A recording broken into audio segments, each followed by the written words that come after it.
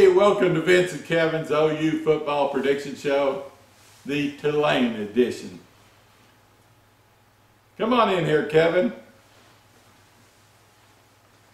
Wasn't that a great game last week? It was probably the most complete game the Sooners have had since I've been a Sooner fan. Yeah. Offense, defense, special teams. It shows how well that 2017 recruiting class was. I mean, all those players were freshmen or near freshmen, and they were just awesome, you know. Our quarterback has got to be the top quarterback in the country. Oh, yes. He's got to be #1 on the list for the Heisman.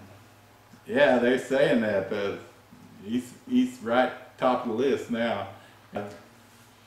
Yeah, the Ohio State quarterback was just so confused.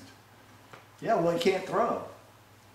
Yeah. He's not a throwing quarterback. He's a running quarterback, and he was pretty scary when he had the ball. Kevin Wilson, the former OU offensive coordinator, who, you know, directed great players like Sam Bradford, he implemented the same system at Ohio State, and you know, they just can't handle it, you know.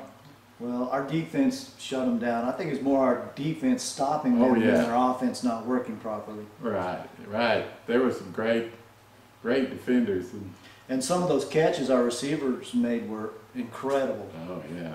Exciting to watch. I love Flowers, the way what's amazing to me, they're supposed to have so much team speed. But yeah, I mean, Flowers, there was safeties back there, and they're supposed to be so fast at Ohio State.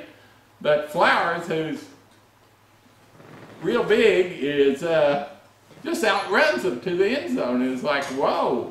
I mean, where was the speed on that Ohio State team, you know? Yeah, they weren't the same team as last year. They've gone down a few notches. Well, we've gone up too.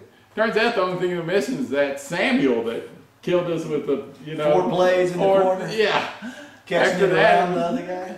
It was just over, you know. Man, it's great. Well, Tulane, what have we got there, Kevin? Tell me you have. Okay. Hey, what have we got this week in Tulane, Kevin? Tulane, well, they're 1-1. They kind of crushed Grambling State, but they lost in a close one to Navy, 21-23, and really they should have won the game. Their quarterback, Zach Abbey, he threw an interception and 2 fumbles at really bad times during the game, which gave the ball in the game to Navy. But he's pretty good still, you know, they say. Yeah. Well, Vince, what's your score on the Tulane game? Well, I think it's going to be 58-7. That's a pretty good score. I'm going to go 53-17. Because Tulane's not that bad. If they can run the ball at all, they'll get one on us. Well, I hope I'm right. You know, we say around here, just win, baby.